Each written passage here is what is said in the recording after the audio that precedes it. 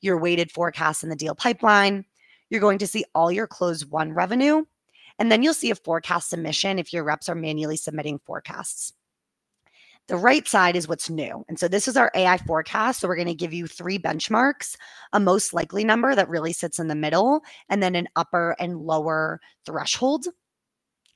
The first time we give you these metrics is after the first 7 days of the month, once we've gotten close rates that were historical from previous months. So this is all based off the inputs and the accuracy that your team is forecasting at. So you just want to make sure that when your reps are inputting deals, they're setting the right close date, they're updating their data so that it's feeding our AI model accordingly. And then what's cool if you scroll down is you can see the forecast accuracy over time, because we're going to recalibrate this every 7 days based on updates to the pipeline. And you'll even get this percentage accuracy number that you can see right here. My accuracy numbers are pretty low percentage. So the higher the percentage, the more accurate it is. This is all demo data. But you can see right here, I have about a 75 to 78% accuracy. So, the AI forecast came at around 316,000 average, and we closed about 300,000. So again, it's just an additional data point to complement your forecasting today. And it's definitely something I've heard customers that are evaluating HubSpot or prospects that are evaluating HubSpot want and see in the market. Any questions or feedback, feel free to put this in the chat. And with that, I will move on to the next update, which is another sales update. I promise marketers, I'll get to the marketing platform as well. But we also are going to give a predictive deal score. So we have lead score in HubSpot. We have company score in HubSpot that really predict the likelihood or quality of those leads and companies. And we really wanted to make the same for a deal. So instead of sales reps having to go in a deal and assess manually, hey, how much activity have I had? Is this going to close? We're just going to give you a score. And so you can use this in things like workflows or filters to really prioritize your top priority deals. So right here, I just created this filter. A lot of 57s in there. Again, this is demo data, but really helpful just first glance. Again, this is going to complement probably your pipeline management efforts. It's just that additional data point to get a good understanding of what deals you should be prioritizing and even maybe setting up workflows accordingly once maybe the deal score hits a certain threshold. Any questions? I'm curious for any sales folks on the call, if they've seen this or would find this valuable.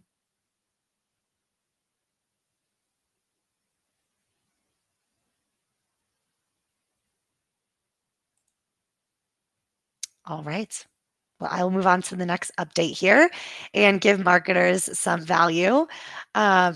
Multi-step forms. This is something that I feel like marketers have been asking for a really long time. Our forms tool is really great, but it historically hasn't had the most flexibility. And so we've actually given you the ability to create multi-step forms to create a more interactive experience for your visitors. Sometimes when you see a form that's really long, visitors see it and they're not going to fill it out. And of course, we recommend to keep our forms shorter. But taking a more incremental approach to these multi-step forms can also really help conversions as well. So I'm going to show you what the back end looks like here. And this is in private beta here.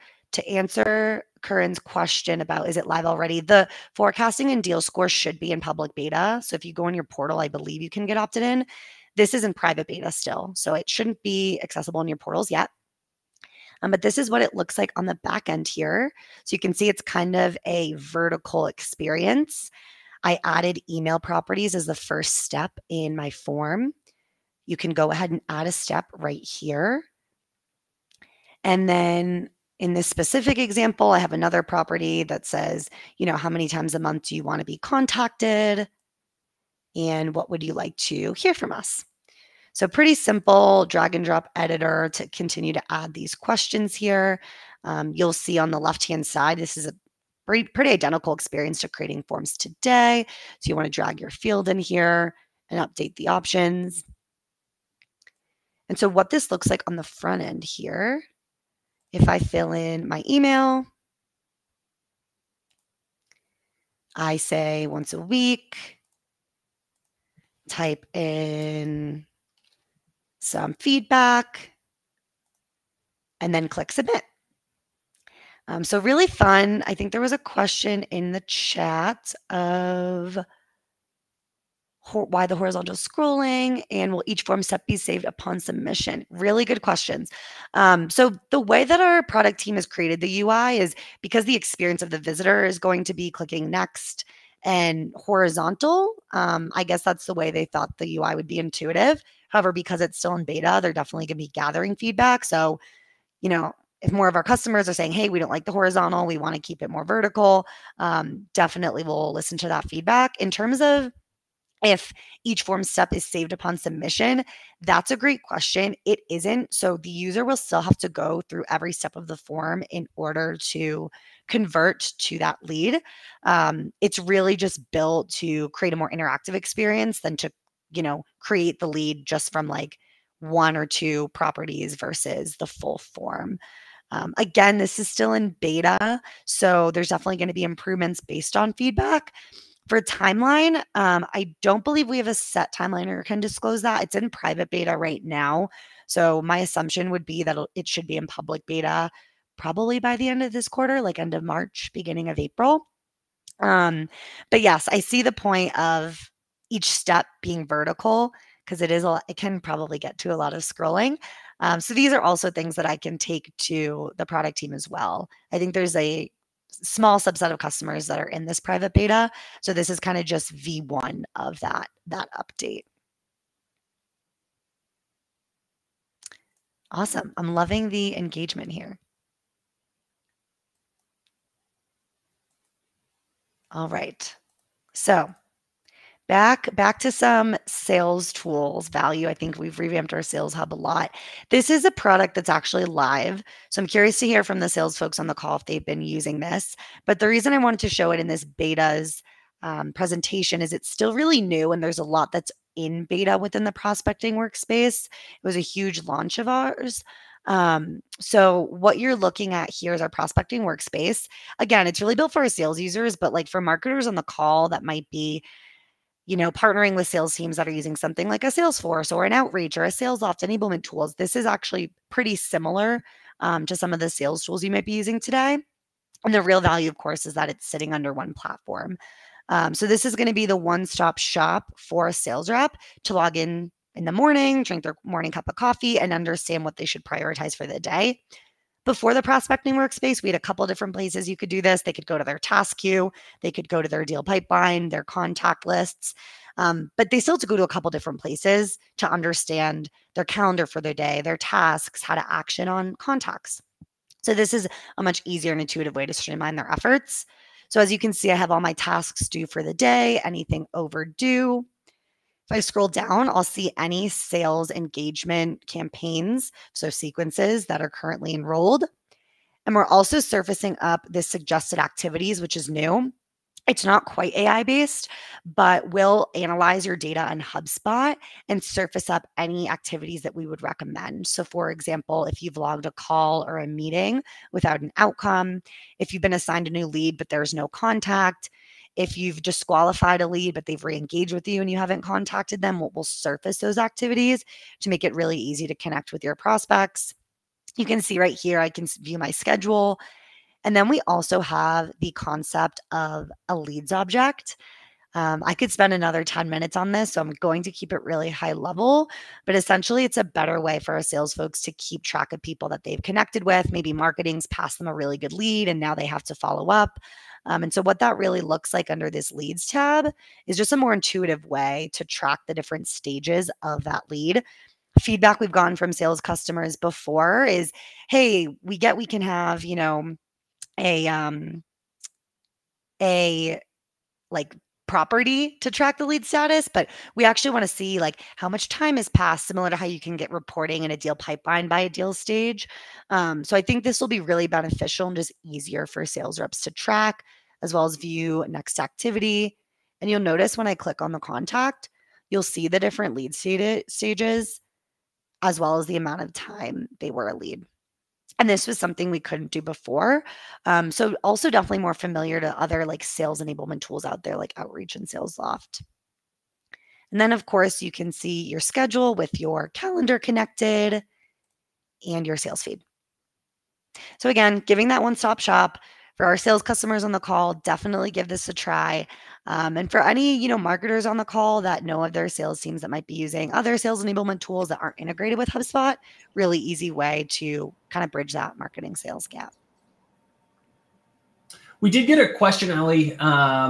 What's the best way to pass feedback on some of these tools, like as people are using them?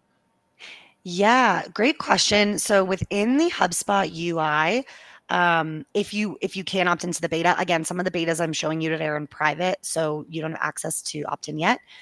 There should be a there should be a pop-up that says beta, and there should be a pop-up that asks for feedback. However, that might be a good call to action from this session. Like I've already heard some good feedback about the multi-step forms and the horizontal versus vertical. So I can also surface this feedback directly to our product team. Might just be quicker and more organic. So I'll like man the chat as well. But also within the UI, there should be some places to submit that. Cool. Good questions. I will move on from the prospecting workspace and give Service Hub some love for any of our service folks on the call. We now offer skill-based ticket routing for help desk emails. We have gotten a lot of feedback basically from more Zendesk users or people that are using more sophisticated service that we haven't offered skill-based ticket routing in the past. And this is really important for specific specialized service teams.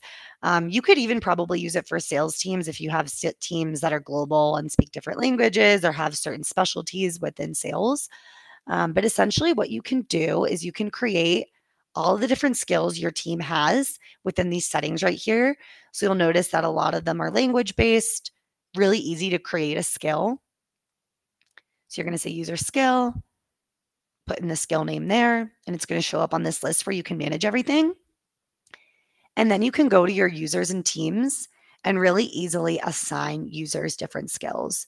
So if I want to go to Annie's and I want to give her a skill that says, okay, English or Spanish, right? I can add as many skills as I want. And then I can set up routing accordingly. So I'll show you where I am in the tool right here. This is in our routing section of the settings. This is still in public beta to answer your question, Maya. This is a Service Hub future, just to clarify, and it is an enterprise. So depending on your package, depends on your like accessibility essentially. But right here, you'll see where you're going to maintain all of these different rules. So in this instance, I created a rule to say if they're an English speaker, and then if the ticket has a country code that is any of England, and again, you can use any filters in the ticket object as well as any associated object to create your criteria for which team you would route to for the skill. So I'm going to go ahead and save that and then say if their country code on the ticket is any of England, then route to our English-speaking skills-based team. And you can also pair this with the existing teams that you have in HubSpot. And then you go ahead and save that. And it's just a really easy and scalable way to do routing for service teams. Prior to this update, I feel like there would be workflows in different places, or you'd have to like remove people in the conversation inbox settings. Again, this is just an easier way to maintain some of those teams. And we found from prospects and customers alike that it's a lot more aligned with what they'd expect coming over from something like a Zendesk. So yeah, hopefully you find this helpful. And yeah, I think the only question was, is this in public beta? And it should be in public beta, so you should have access if you are on Service Hub Enterprise. The other piece of this for our Service Hub folks here is Help Desk in general is a revamp of our conversations inbox and is no longer in beta, but it is brand new. So this is kind of an addition to that beta. We're really trying to improve and scale our Service Hub.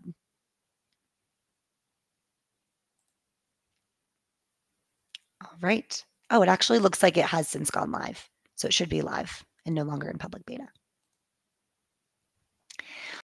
All right, so this is a pretty agnostic update. It might be really exciting for some of you HubSpot admins out there, but we now have a new analytics tab for user activity. Oftentimes, I'll get admins or managers asking, hey, how can I understand my adoption rate once I'm onboarding to HubSpot? Or how can I understand my adoption rate in general and who's logging in and out of HubSpot, what tools they're using? Prior to this, we didn't have the best tools to do so. There was an audit log in HubSpot where you could see what users were logging in, but it didn't give you as much visibility. So now within the audit log settings, we have this new analytics view. So you can see the total daily logins, deletions, and exports, really important. And you can even see user activity by category to understand like where in the tool your users are spending the most time. If you scroll down here, what I think is really cool is you can see the user activity by action. So if you have a lot of deletions, for example, and you've seen them skyrocketing, there might be a trend that you want to look at as an admin. How many people are publishing things, creating new records, etc. Just gives you that high level glance, especially as you scale and bring more teams and users onto HubSpot.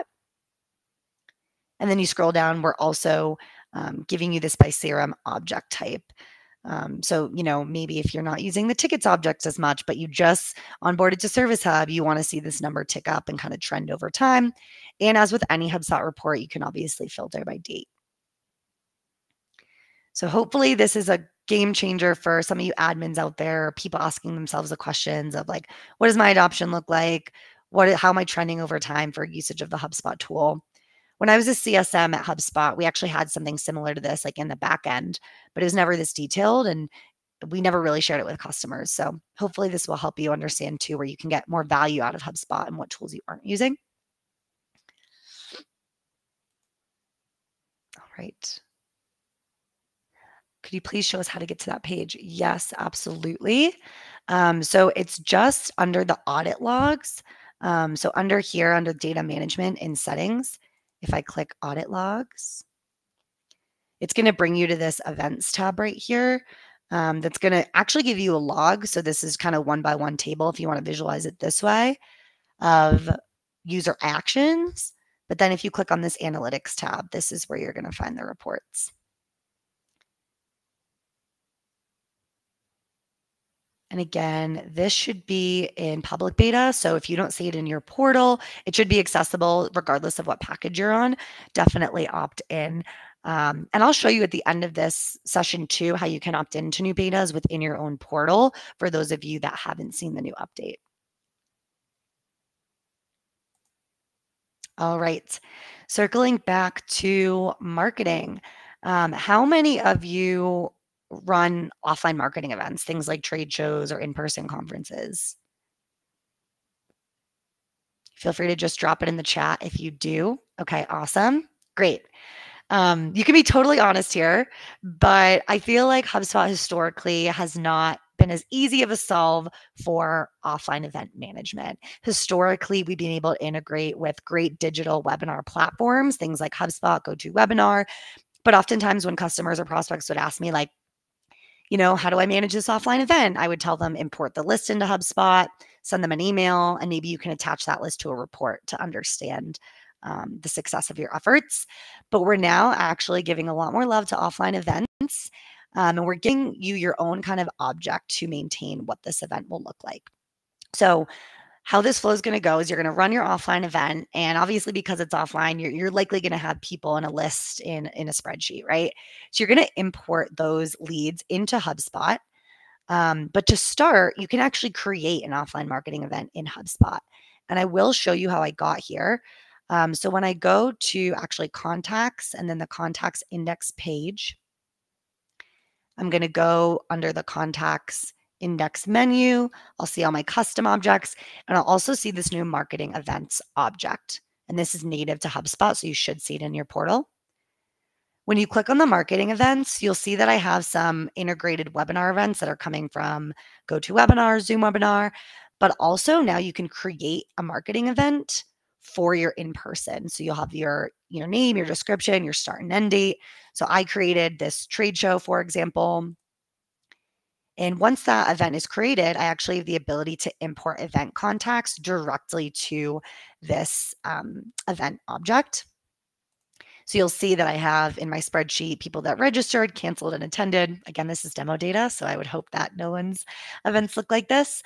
But again, this is just a really easy, more intuitive way to view your offline events. And of course, you can drill into who's registered, and you can even see what campaigns you're associating this to. So this brings me to my next point. It's going to be a lot easier to report on the success of your offline events and pair them with some of your digital efforts. So for those of you marketers familiar with the campaigns tool or maybe the marketing attribution tool, you're able to add an asset that's called a marketing event that can represent some of your offline events. Again, prior to this, we might recommend, hey, just import the static list, attach it to the event. And that there was nothing necessarily wrong with that, but it just wasn't the best intuitive way to track some of those offline events. This gives you a much better visual and a much easier way to kind of understand as a marketer, like this is a marketing event, this was offline, I can easily report on this. I see that there's some questions in the chat. Does the offline object also have an API? Yes. So this marketing events object does have an endpoint, our marketing events endpoint. So if you did track your offline events or online events in another custom system, you could use our API to create these events and pull over the registrants. We use this API for a pre-built integration that we have. If any of you are using Zoom Webinar, GoToWebinar, Eventbrite, these can natively pull over if you're using some of those webinar integrations, but you can absolutely use our custom API as well. And then why is this a different object for behavioral events? Great question. And once you connect webinars to marketing events, it would not let me add any actual offline event data. So a couple of great questions. I'll start with the first of the offline event data. If you are integrating with like a webinar or a digital event management platform, that's going to automatically sync from like a GoToWebinar, and that's going to be the source of truth. So that might be why it's not letting you additionally import contacts once you already have a digital event in here. It's because we see them as two separate things. We're going to give you the ability to import event contacts for those offline events because that's where you're managing. But if you already have a webinar platform we're connecting with, that's going to more so be your source of truth. And then, there was a question about, this versus behavioral events. That's a really good question. So for behavioral events, it's a little bit difficult to track offline, I would say, with behavioral events, technically speaking, because for that custom behavioral event, we're going to have to pull from an API or from the front end. So that event still needs to be like hosted somewhere that we're calling to. Oftentimes when we speak with our customers and they're tracking offline events, they're not really tracking it anywhere other than like pen and paper or a spreadsheet. So using the custom behavioral events API, we wouldn't actually be able to get the offline event data anywhere because it's not living anywhere. It's living in spreadsheets. So that's like one reason why marketing events would be better and easier, as well as just visualization. We've gotten more and more customers asking, how do we better manage events in HubSpot? We want it to be really intuitive. So this just gives a more specific and granular ability to manage events versus custom events. Can really be anything. And you can certainly use that for flexibility.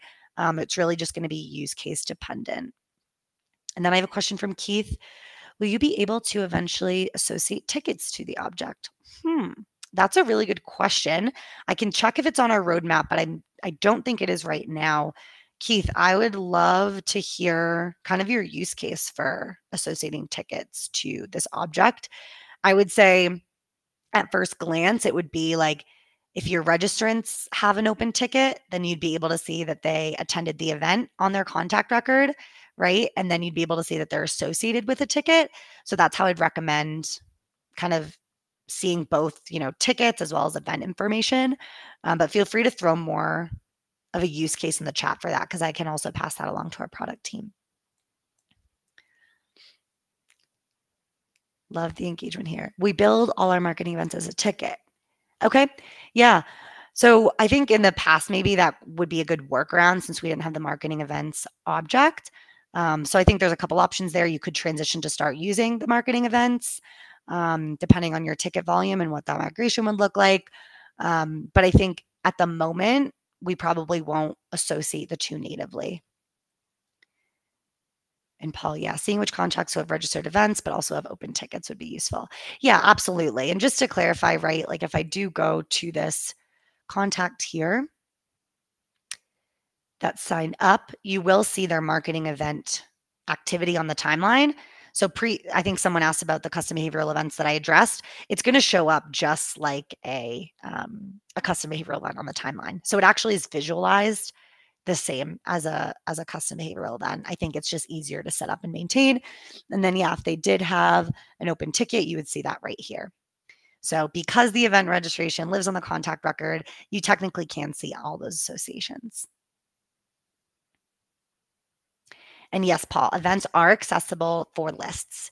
So I would recommend creating lists for your events, and then of course you can use those in workflows. Great questions here. A lot of love for this marketing events. Yeah, I'm glad you guys are seeing value in it and using it. I feel like it's just something that wasn't rolled out or we didn't market as much, but it definitely is helpful for the customers that I have heard using it. All right. And Ali, we do have a few questions that have come through in the Q&A. Okay. Yeah. One is, can you speak more to connecting the marketing events beta to webinar platforms? Is the only integration right now GoToWebinar? Yeah, good question. Nope. So we have a couple of integrations. We have Zoom Webinar, GoToWebinar, and I believe Eventbrite. We are going to be adding more native integrations, but those are our top 3. And then, as I mentioned before, we do have an API for the marketing events. So if you had a custom event system or another event system that we don't have a native integration for, you could still use that API to integrate with your webinar tool. And then Andres was asking about where to find the events tab, and that was just going through the contacts dropdown, right? Exactly. Yeah. So real quick, one more time, if you go to contacts and then the contacts dropdown, if you go to the contacts dropdown, you'll see marketing events under here, and then you'll see the index page. Perfect. Awesome. Any more questions? I think we're caught up. Cool. Love the engagement. All right. So our next is another Service Hub update. Dependent fields in custom surveys. Do we have any folks in the room using surveys in our Service Hub tool today? Because I bet that if you are, you've wanted this update previously. As all of you know, the shorter the survey, the more likely someone is to fill it out. You want to get all the data that you need, but if you don't have the ability to create dependent fields, that makes it really hard. So this is kind of a table stakes feature that we finally have rolled out. So in order to demo it, should be right here. Awesome. So I built this survey. And I'm going to show you the preview of it, but the user experience is pretty much the same as building another survey. I can't edit right now because I published the survey, but when I go ahead and preview the survey, you'll notice that I just hosted an event. I want to get feedback on it. I asked one question, but I'm going to get 2 or 3 answers just based on this one field. So I'll ask, what did you love about our event? If I choose food or drink, it's going to ask what food or drink I liked. If I selected the keynote speakers was my favorite part about the event, then it's going to change and ask me which speakers I liked. So again, you're going to get like 2 or 3 data points of feedback, but really starting with just that one question. Previous to this, you probably would have had to have 4 fields that said, what did you love about our event? If you love this, then ask what speakers were your favorite, etc. So it just creates a better experience for some of your people that are taking your survey. All right, and I see Keith also put in the use case for the event and ticket object. So hopefully we can get a chat of this history, or Dustin, you can pass that info along to me. But hopefully this is a game changer for people that are creating surveys. This is functionality that's specifically built into our custom surveys right now. So not for things like ENPS and the out-of-the-box surveys. But again, feedback is welcome. This is still technically in public beta. Any questions? I feel like this is a feature we needed for a long time, so I'm excited about it.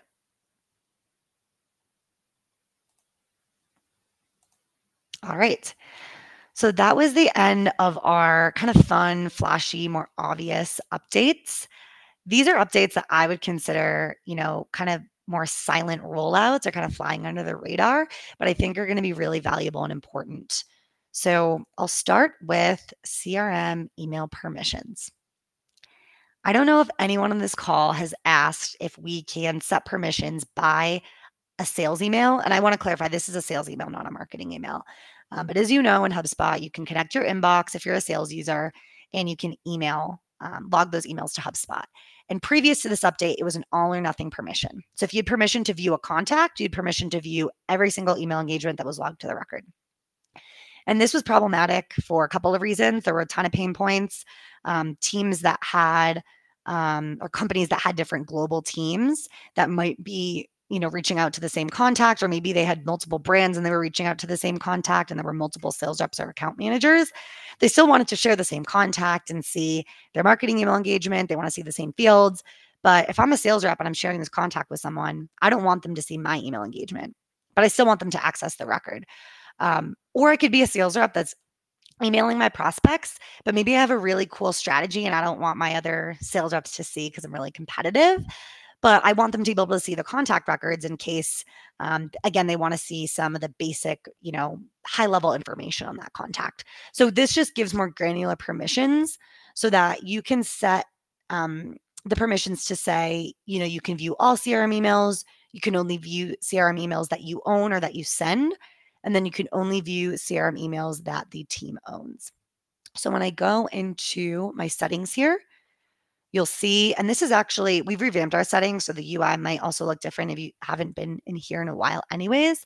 But when you scroll down here, viewing emails that are sent on a contact timeline, now you can go granular to say, only let me view the CRM emails that I own or that my team owns.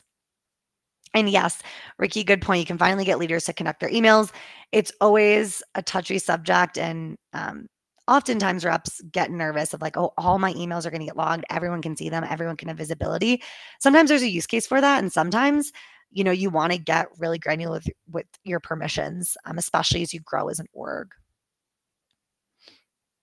So I think this is really important. I've heard feedback about this a lot.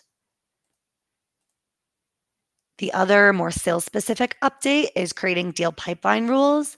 Not super glamorous. Again, it's really just a settings thing, but I think it's going to be a game changer, specifically because of data cleanliness for sales reps, right? So when sales reps are creating deals, sometimes they might skip stages or they might move stages backwards, and this can make it really hard for reporting because you previously didn't have the guardrails to say, no, you need to create a deal and start in this stage. You can't start at the third stage, or you can't move deals backwards, but there wasn't a guardrail in place to actually enforce that behavior. It was really just training the reps, which is always hard. So by pipeline, you can set some of these pipeline rules to have more control over how you're managing your deals. And the impact, of course, is really going to be in that reporting as well. When you're looking at deal conversion rates, they're not going to be kind of all over the place. You're going to get just more accurate data that's reflective of your sales process. Any questions about the last two updates? Deal Pipeline Rules is live now, so all you folks that have Sales Hub should see access.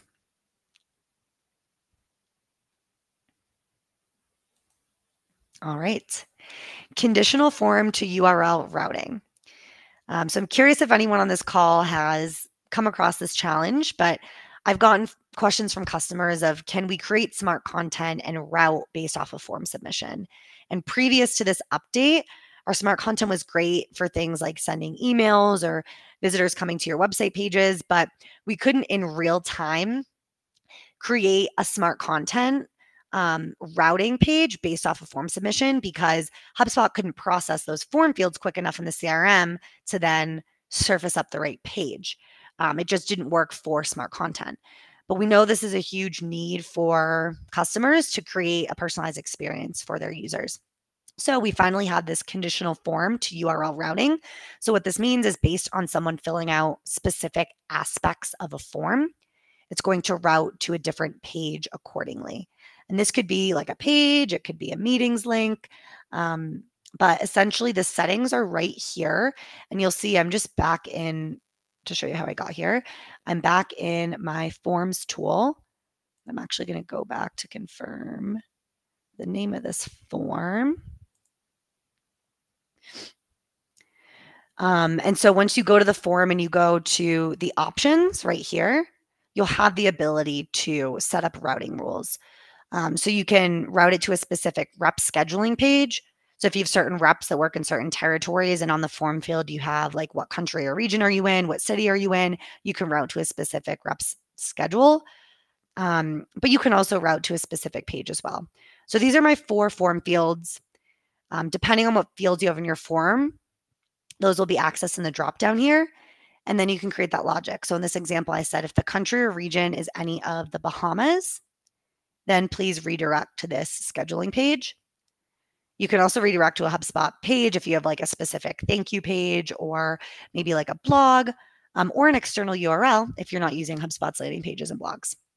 So again, I think this will be a big game changer, especially when we talk about meetings. Like I know if any of you are using Chili Piper, they have this real-time routing that makes it really easy for sales teams to route to reps in real time. So again, just creating a more personalized experience. And this should be live in your portals today.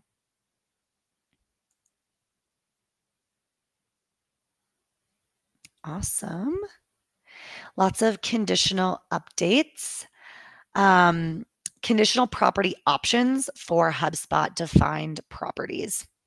So you hopefully saw this update or caught up to it now, but we previously, I think in the past couple of months, have rolled out conditional property fields in HubSpot. So what that means is if you fill out a field on the contact record, then maybe another field is surfaced that's required. That really helps with data cleanliness, maintaining a good database, and also just giving your reps a really, direct experience of what information they should be filling out. But we took it a step further, and now we actually have conditional property options for properties. So what that means is the options and values under one property could change based off of the answer or value of another property. So to give you an example, because it's kind of confusing, if someone fills out a field for the deal pipeline is any of sales, then for the deal type field, only show new business. If they say, hey, the deal pipeline is any of e-commerce, then maybe the deal type field would only show orders. So it basically changes the options and values of one field based off the answers of another. And I'm going to go through another use case that I've actually heard directly from customers right here. So let's say I'm on a ticket record right here, as you can see in HubSpot. Let's say that I have a couple of different support issues.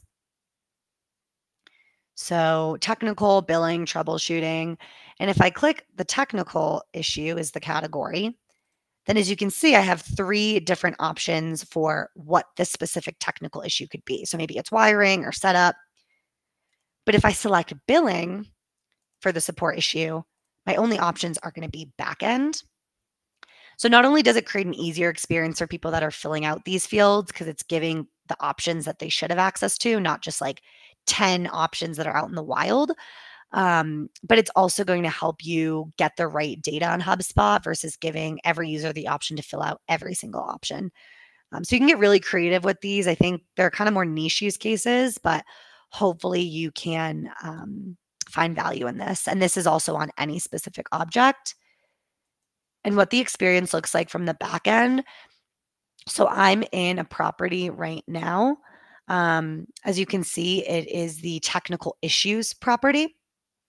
And that's the property that's values are going to change based off of if someone filled out a support issue. So if the support issue is technical, then give the user all 3 options. But if they fill out billing, I only want them to be able to fit the back end. And for troubleshooting, I only want them to access wiring. So again, helping you get really creative as an admin. Will the conditional property options be enforced with the API?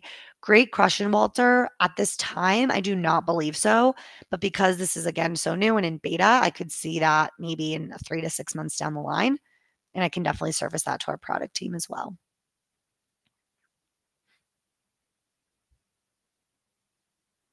All right.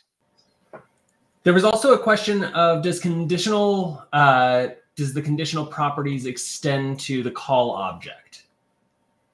It does not. It's for standard objects right now. I'm curious the use case though. So would it be like if someone selects a certain call outcome, then only show specific meeting types? Something along those lines? Because I could see a use case for that. And I do know that we've gotten feedback before of like changing the call type options based off the outcome. So definitely something I can surface to our product team, but feel free to also throw like a specific use case in the chat so I can pass that along.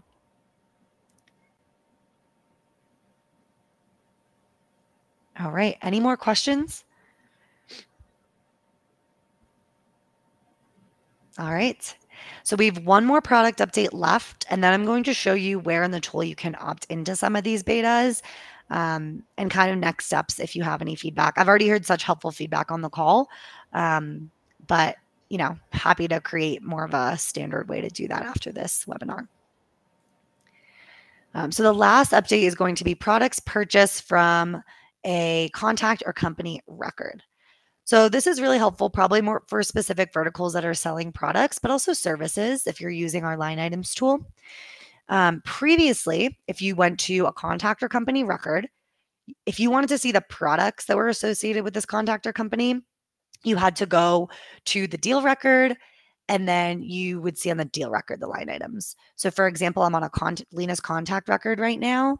And if I wanted to see all her products, I used to have to go into a deal, so a separate page to view this. Now, if I scroll down here, there's actually a module that will give product history of the associated deals and associated line items of that contact or company. So much easier way on one page to view some of this activity. So anyone using our line items tool or using the line items API to pull in products or services from another tool, just a better user experience to be able to view this data. And I'll also, while I'm here, shamelessly plug our new middle pane for our contact record. There's been a lot of updates to how you can customize and extend records in HubSpot. And so I'm sure most of you have seen some of this, but you can create now custom tabs, which probably 6 to 8 months ago wasn't available. And you can also add certain modules for some of these tabs. So things like reporting, recommended tasks, life cycle stage tracking, as well as anything custom that might come from other systems. So again, like I would say maybe a year ago, none of this was possible. You really weren't able to customize this layout. I think as we're moving towards a more, comprehensive, sophisticated CRM, we're going to give you those options and still keep it simple and easy to use, but also really powerful. So just wanted to plug that as well. And the product history tab is one of the newer modules that we've released.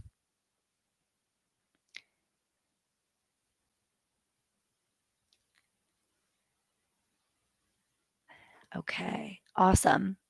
So Keith, it looks like you in the private beta for this. It would be great to filter by, I think, certain dates of purchases. That is great feedback that I can take. You can filter by deal stage today, but you're right. There's not a lot of other options for things like dates or specific products. And then how much of this is versus Pro or Enterprise versus Pro? Kathy asked. So the flexibility of some of these out of the box modules should be, and I can double check because I think it might differ based off module, is Pro. But there is some customization, and these tabs too should be available in Pro, but the more customized, like connecting different systems, creating your own custom modules, I believe is an enterprise feature for our Sales and Service Hub enterprise customers.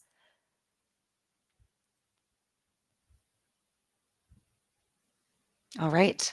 Any more questions before I show the team how to opt into betas within their account?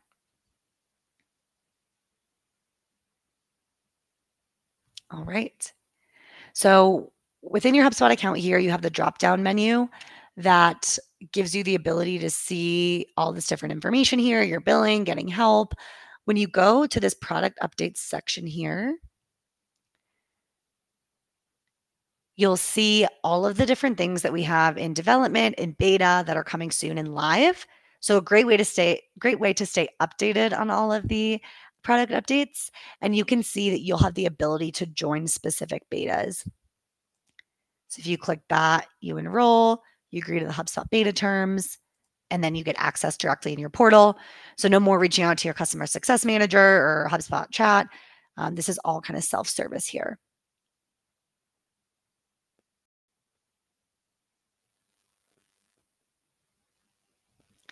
All right. Well, that was all I had for product updates, and it looks like we have 8 minutes left. I appreciate all of the involvement, feedback, questions, and happy to take any more questions if there's anything outstanding. That was awesome, Ali. Some of those things I didn't even know existed, so that's exciting to see that progress.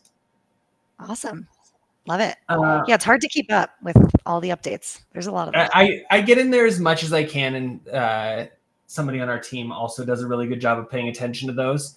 But it does come fast and furious. For sure. There was a question on the conditional properties. Is that live in portals, or is that in beta? The conditional properties should be live. And it is a pro or enterprise feature. So as long as you have one of those 2 subscriptions. Awesome. Yeah. And if you don't see any of these options in your portal and you've double checked that you have like the right subscription level, definitely make sure that if you go to the product updates, what I just showed you, that it still hasn't like gone back to a private beta or something. If they're live, that shouldn't happen. But yeah, you can always contact our support team too if you don't see this in your portal.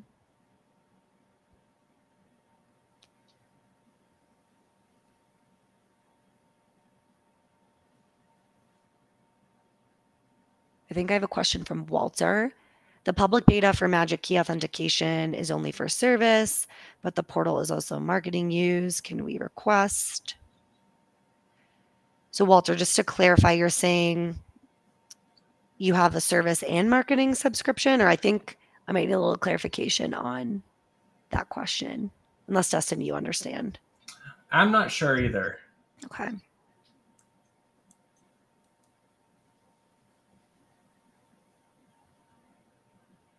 And yeah, in terms of like how to surface product feedback, I already went over this of how you should be able to do it in the portal, but I'll take some notes from this webinar today. And then I'm not sure, Dustin, if my email is attached to this invite or if they have access, but I'm also happy to give out my email as well. And so if you don't have the opportunity to give this feedback in portal, I would love to collect it and give that directly to our product team just so it gets in the right hands.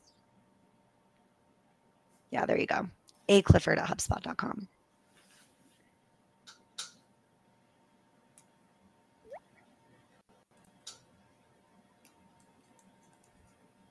So Walter's saying that it's a marketing only portal, and the public key is a great addition, but doesn't seem to be available. Got it. Okay.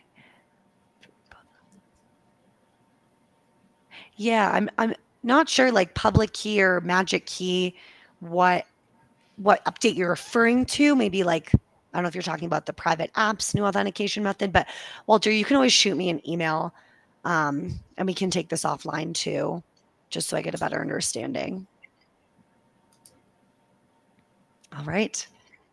Awesome.